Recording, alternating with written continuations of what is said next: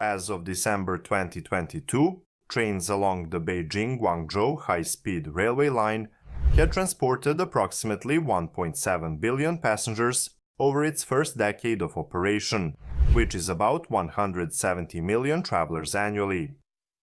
As highlighted, trains ran at around 300 km per hour, but with the introduction of China's advanced Fuxing EMU trains, speed enhancements became feasible.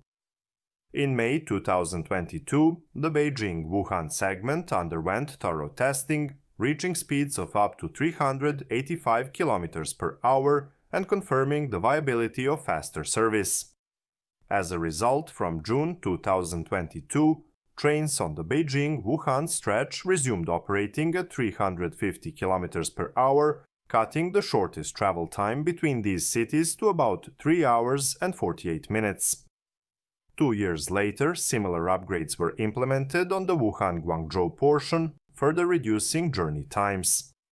Currently, 8 pairs of G-series high-speed trains, the fastest in China, run daily between Beijing and Guangzhou.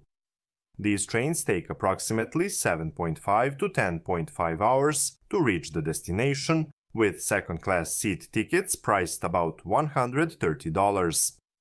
Additionally, on Fridays, Saturdays, Sundays and Mondays, 6 pairs of D-series trains operate at speeds ranging from 200 to 250 km per hour, taking about 12 hours.